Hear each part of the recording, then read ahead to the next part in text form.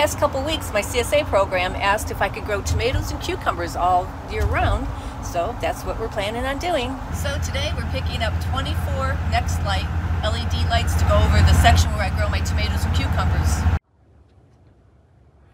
Well, here they are. These are the new lights, 24 LED lights. These are from Next Light. They're the Plus Pro series, 240 volts.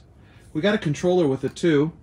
And these are going to go up into the greenhouse. We're going to put these up over the tomato and cucumber area so that we can grow cucumbers and tomatoes all year long. Okay, so this is the Next Light Plus Pro series. Let's see what this thing looks like.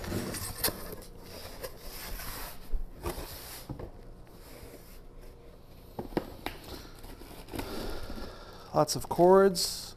Looks like we're going to have to get a 220 or 240 volt plug. These are the relay. It looks like there's a couple different hanging options here. I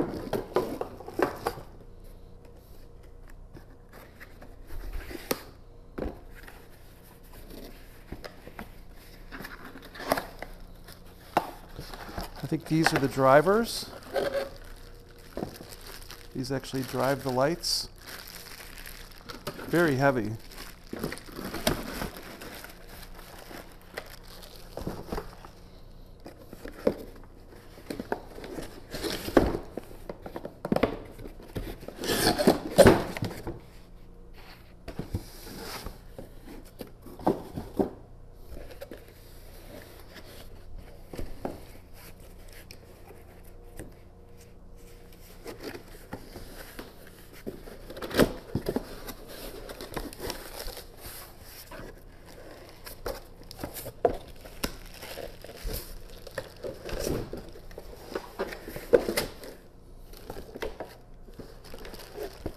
There's the lights.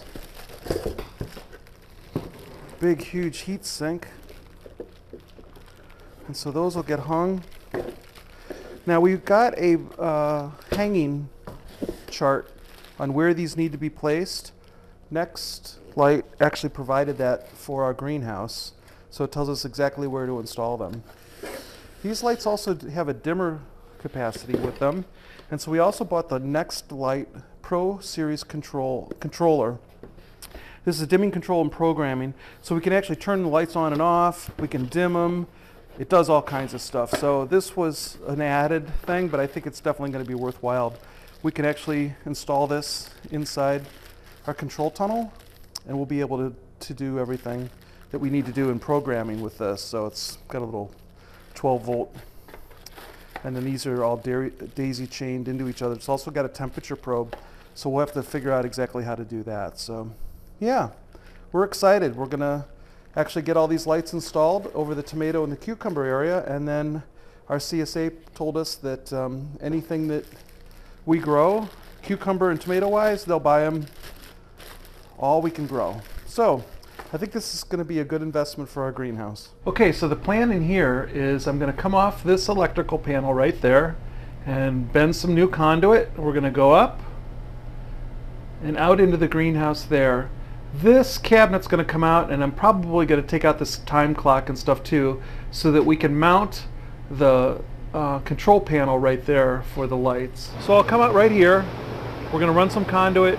I'm not sure if I'll go up this way and across, or maybe just run it underneath the gutter right there, the electrical conduit, and then I'll run in feed lines that'll go up to the top of the greenhouse. These are going to be put every about 3 feet all the way down this area, just over this area where the tomatoes and the cucumbers grow. There'll also be another run on this side that'll come down, and that'll also hang the lights, so we're going to have to get some pipe to put that in. These couple metal halide lights I'm going to probably take out, and we'll leave the rest of them in because Katie uses them for harvesting, which will be good. But yeah, so that's the plan.